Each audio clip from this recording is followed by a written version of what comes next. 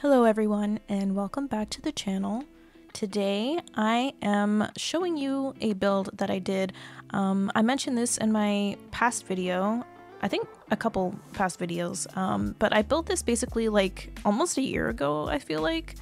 And it's just kind of been sitting in my folder because I can't for the life of me figure out how to furnish it. So it's just kind of been sitting around, and I had mentioned that I thought it'd be a cool idea for me to upload like the, house itself with like the shell, and then you guys can renovate it, and then I'll do like a video doing tours and stuff like that. So yeah, that's pretty much what this video is, just showing you like what this house is. It looks like I didn't paint a wall here, so let me just get that really quick. Okay, ooh, in there. Okay. Yeah, so basically, I built this a couple months to maybe a year ago, and I really liked the way the outside came out. I really like that I matched up like the stone kind of driveway with the one that's kind of built into the world. So I like some aspects of it. I like the way it came out. I'm pretty sure I based this off of a like picture reference that I saw on Pinterest. I don't know if I have it saved or if it was just something I saw and then built off of, because it was such a long time ago. Like I don't know if I could find it now, but I do remember basing this off of like a reference picture. So yeah, it was just like this really interesting kind of like higgledy-piggledy looking like Victorian house, and I just liked the way it looked, and I thought it would fit into the whole Strangerville kind of vibes because it is kind of like wonky. I don't know, I thought it was like quirky looking when I saw it. So anyways, we're gonna do a little tour of it now, but basically you walk up through like this gravel driveway, and then there's some vintage cars that are from I think a winged llama. So there is like a couple pieces of CC. I'm pretty sure the siding's CC, the windows are CC. So yeah, if you want them to show up like in your game, if you want to like, do the furnishing of the inside, then you'll need a couple pieces of CC, but I'll make sure to like link it so you guys can find it when you download it. But yeah, so you walk through here. Obviously this is like the front door. Maybe we'll do the outside first. So you walk up the driveway, the cars are here, then there's like kind of a path that goes around, and it leads to like the back of the house. I'm pretty sure I put up a fence, but it's not here for some reason, but there was a fence up. So you could build a fence up if you wanted to. But yeah, it's just like this little thing. I think probably I was going to do like a seating area out here or something, but you guys can do whatever you want because you have all the artistic license to, furnish this however you want to. But yeah, it's a pretty small yard, obviously, just because the house takes up so much space. You could, if you wanted to, like move the lot up if you wanted more backyard space. That's totally up to you guys. But I think for like, as far as like rules and stuff go, I know that like some shell challenges have rules like you can't build outside of it and all that stuff. I think for this build, if you guys want to like add like a fence in the backyard or move the lot around, I think that's fine. I think leaving the like outside shell would be really the only thing I would say. Like keep the outside shell the same, so you can't like make a room like extend it like this, like make it bigger type of thing. But you would be able to like, if you want to like delete walls inside and like completely rearrange the interior, that's totally fine. I don't mind if you guys do that, because I really think that the interior layout's why I had such a hard time with furnishing this house. And I just got so overwhelmed with it, and then I decided, you know what, maybe I'll make this like a shell challenge for people to do instead of furnishing it, because I was just having such a hard time with it. But yeah, this is the house. So it's kind of like, this is like the entrance area, and then there's this cool little area with lots of big floor to ceiling windows that I have over here. So that's nice. I think I originally was gonna make this like either a sitting room or a dining room, but again, do whatever you guys would like to do. That's just what I was doing, and then I didn't like how it was working out. So yeah, so it's kind of like the entrance area. Then there's this little room here with those nice big windows. And then if we go over here, there's another room on the side that also gets some nice lighting in the morning time. Yeah, if you guys want to build like maybe a breakfast nook or something, or maybe make this the living room or a study or something like that. And then there's another big room over here that also gets some lighting in the morning, and I think it also gets some really nice lighting in the like evening, so that's pretty nice that your Sims will have some nice lighting in here. And then there's like a back door. It's kind of like a hallway, but again, like you can delete the interior walls and like redo the inside if you want to.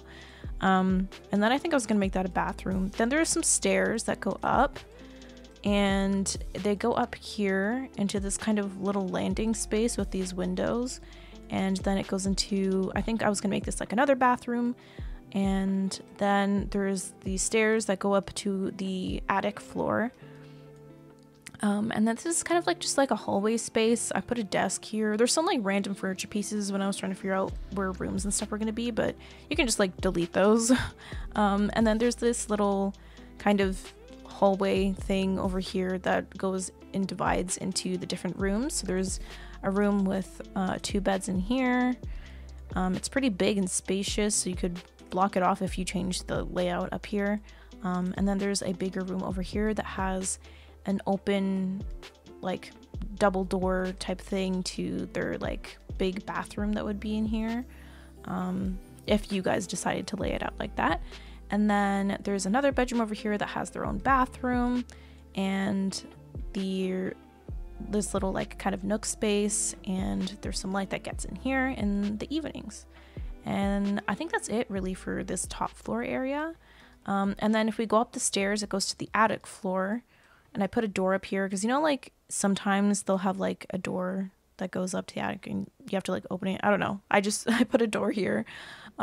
So there's this door to the attic space, and then there's this little area that goes out onto this little balcony where the back, where the like, you know, back garden is. And then there's a room over here, but you kind of have to go around because I didn't open this space up. So you go around, and then there's just like this little area and this really long room over here. And then there's like 2 archways. Sorry, the roofing's gonna make the camera jump. But there's these 2 archways that you can go through, and this leads to the front balcony that's out at the front. So yeah, you can put like doors and stuff here, I guess, if you wanted to. I just left it open because I wasn't sure what I was doing when I first built this. But yeah, it's a really big attic space. I didn't really know what to do with it, so I just kind of left it empty. But yeah, that's pretty much like the house. Absolutely feel free to bulldoze these inside interior walls and make up your own floor plan, because I think that's really the biggest thing that's kind of was difficult with this house and why I didn't end up finishing it. There's also like another floor, just like this tower thing that's up here, that I didn't furnish obviously, but it leads down here. So if you wanted to put like another ladder and have another space up here, then you could if you wanted to. But yeah, that's like the whole build basically.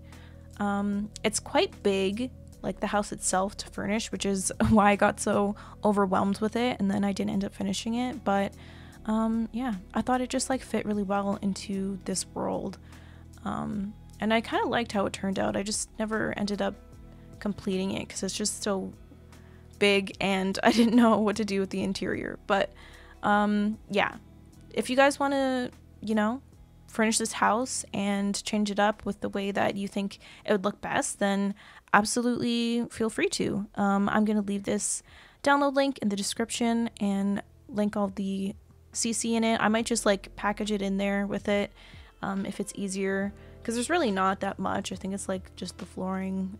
Actually, no, the flooring I think is from the game. Yeah, the flooring's from the game. So like it's really just the like archways and doors, windows, and then these 2 cars, I think. So I'll probably just throw them in there. Yeah, but if you guys want to, then feel free to, you know, furnish this how you like, and I will do a video tour. I think I want to give like people time to furnish it. So probably I think I'll do like tours and stuff maybe like end of September. I feel like that's enough time to get people to, if people would like to furnish it. It may end up being that no one wants to furnish it, and then we just didn't do it. So maybe, I don't know, that might happen, but hopefully someone would like to try their hand at furnishing it.